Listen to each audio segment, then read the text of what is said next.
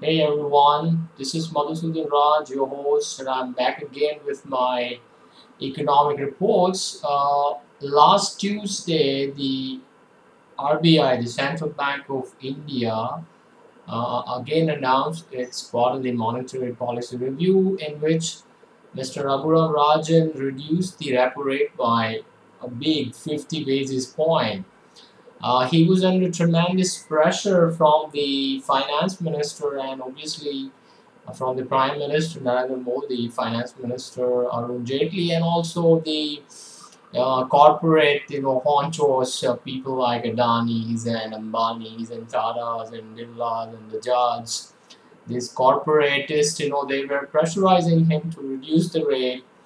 So ultimately, Raghuram Rajan gave in to this pressure and he reduced the repo rate by 50 basis points. So, what is important today? Why I'm here is I want to discuss some of the kind of economics that Mr. Raghuram Rajan is doing. In the popular culture, let's say in the media and in the popular circles, in the finance circle, Raghuram Rajan is basically known as what they call the monetary policy hawk or what they call the inflation warrior. People think immigrants, he frequently comes out with his speeches and with his statements in the media that he doesn't like inflation. He's single-mindedly focused on bringing down inflation in the Indian economy. He thinks that inflation is a very dangerous phenomena.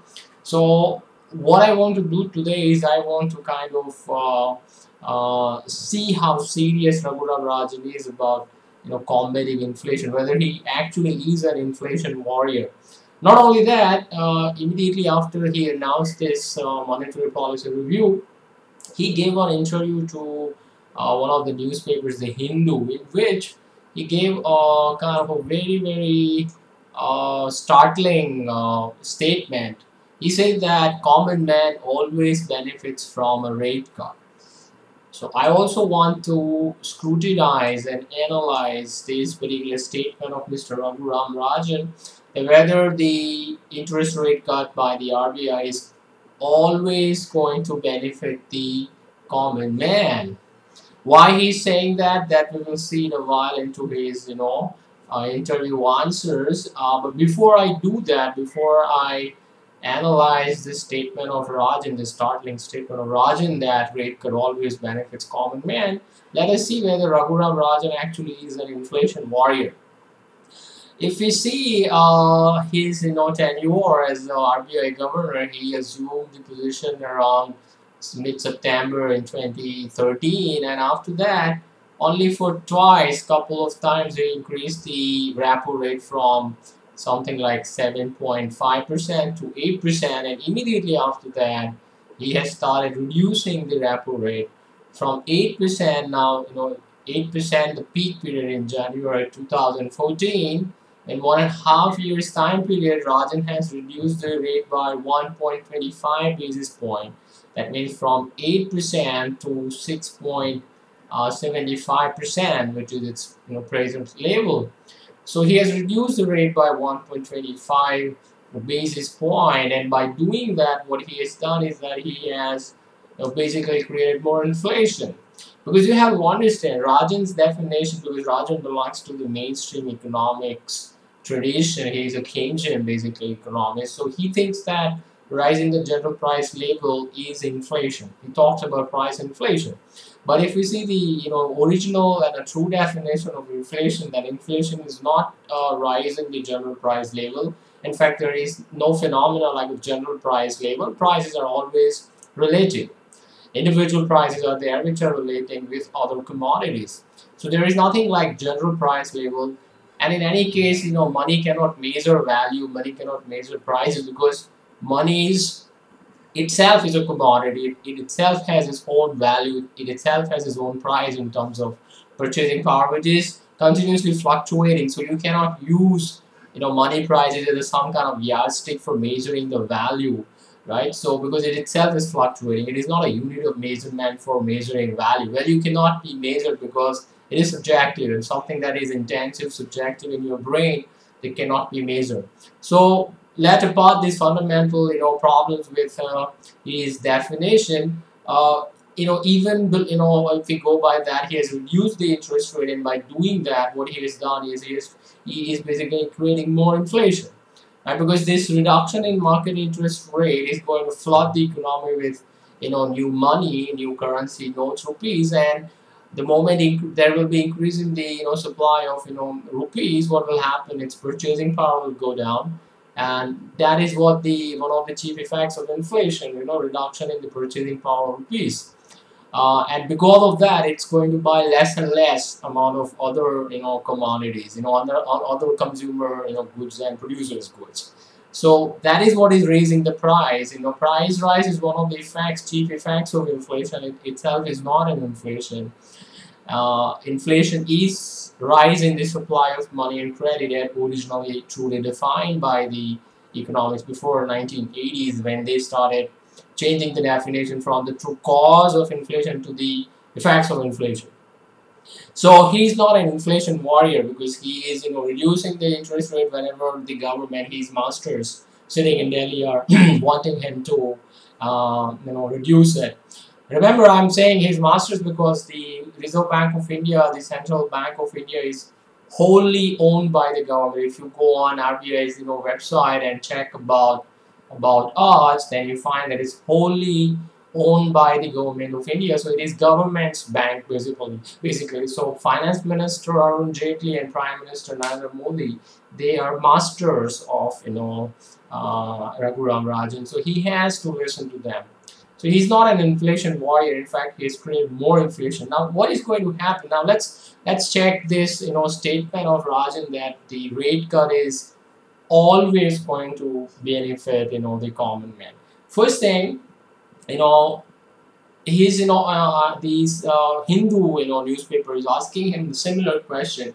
Let's see what he is replying, and then I will kind of analyze his reply. The rate cut is likely to affect depositors, how they would be compensated. So Rajan is answering this question. I think bringing down inflation is the most proper move we have done. Once inflation comes down, keeping rates at a very high level increases the cost for the entire economy. I receive letters periodically from pensioners who say that they used to get 10% on their deposit, but now they are getting only 8%. However, they don't realize that they got 10% when the inflation was 11%. Even though they got 10% returns, their principal was eroded a greater amount every year. So real value saving were going down. Today, if they are getting 8% with inflation at 6 or 5.5%, they're getting a real return of 2.5%, which is compensating the erosion of the principal. So real returns have gone up.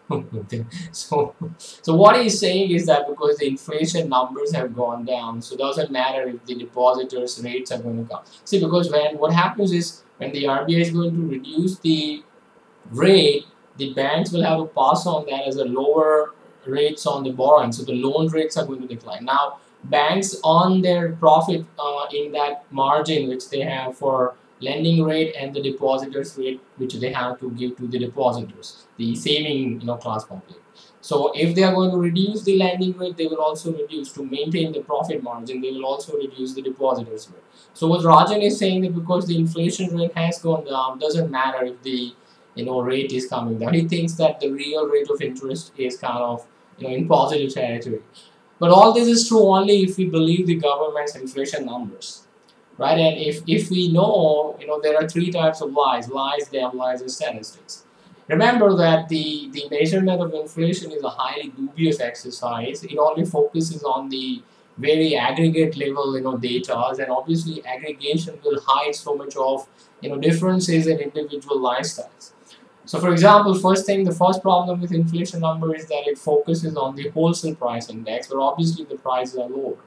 Even if you consider that they are going to kind of use the consumer price index, the basket of commodities that they include into their calculation is very, very selective.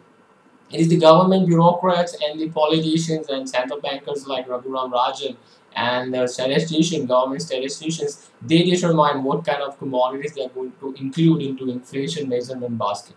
So, for example, if I am using, one type of milk, and because there are different types of milk available in the market, and if RBI is including other type of milk, into their basket, and the milk that I'm consuming, that milk's, price is going up, but the milk that they, the RBI and the statisticians have included into their basket, if its price is going down, then obviously the, WPI and CPI is going to, show lower numbers, but it has very real, impact on my life. My life in reality is, really miserable because I am continuously paying higher prices.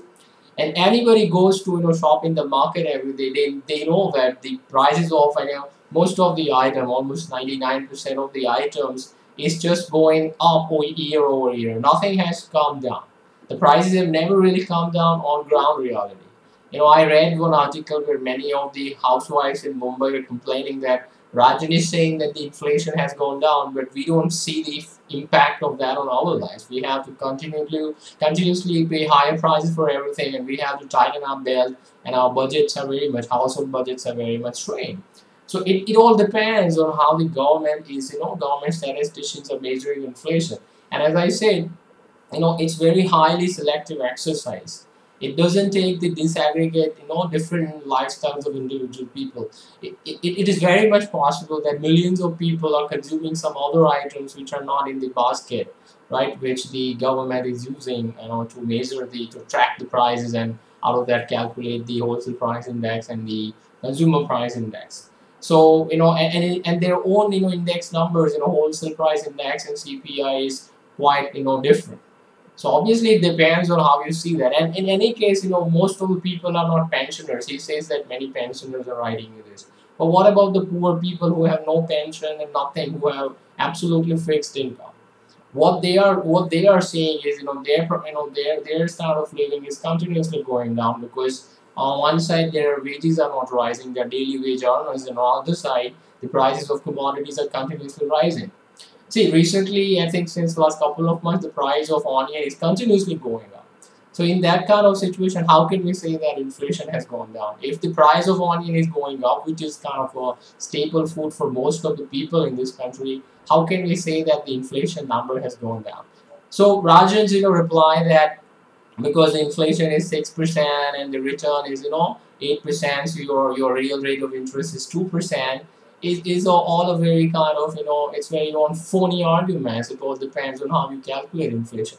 And in any case, as I said, calculating inflation itself is a dubious exercise, because the definition which they are using is, price rise, and price rise is not inflation. Inflation is basically increasing the supply of money and credit, and if we see that increase in the supply of money and credit is, going up by 9%, 10%, 11, 15, 17% since many years.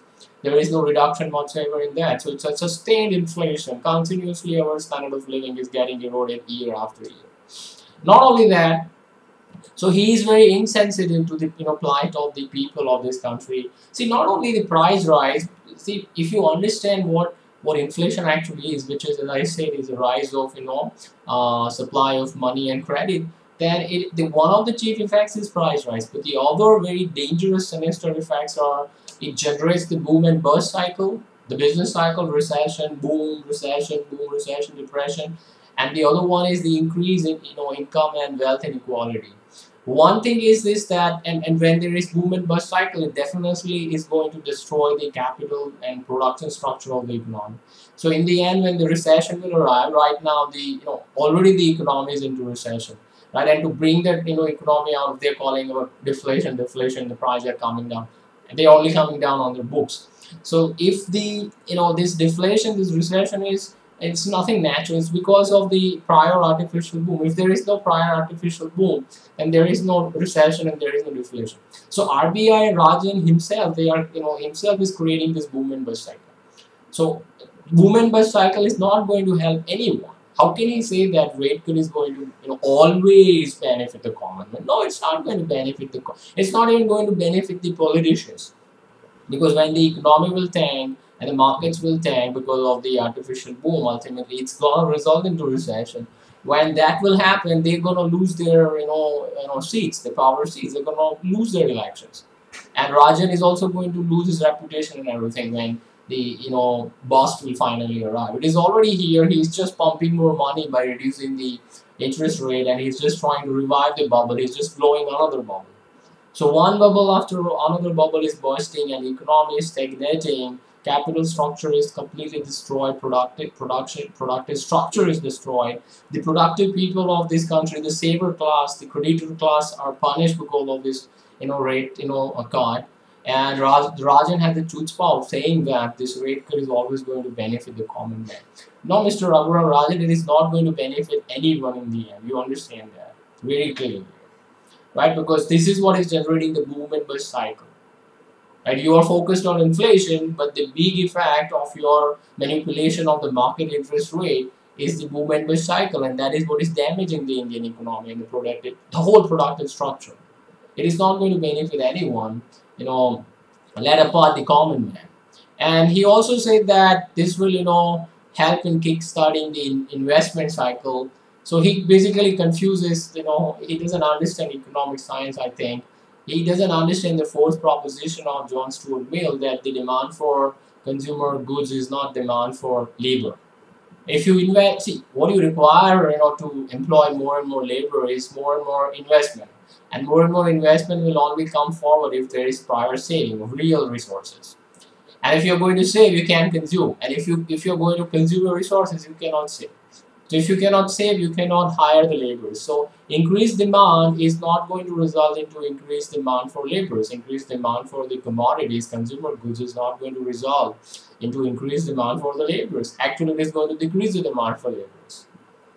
Okay? So he doesn't understand the whole capital structure and how the economy is working. He's saying that lowering interest rate is to increase demand, and the other ways to increase demand is to cut prices. Both have to work together to increase demand. Once demand increases, it consumes more capacity, so entrepreneurs will increase their capacity utilization.